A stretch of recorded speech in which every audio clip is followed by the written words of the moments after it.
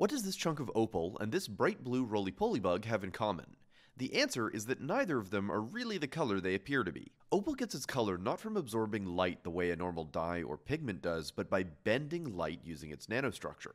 Opal is made of tiny silica spheres, which stack into a sort of crystal pattern, and these spheres are the perfect size to literally bend light. Based on the angle you look at the opal from and the size of the particles, different chunks of the crystal will line up perfectly and bend different wavelengths of light. This is called structural color. The pill bug is colorful for a very similar reason.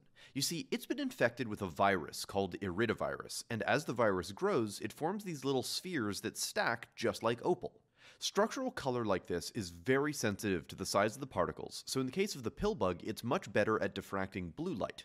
But sometimes, when the infection is just starting, it instead looks iridescent, just like opal, and this is actually where the virus gets its name.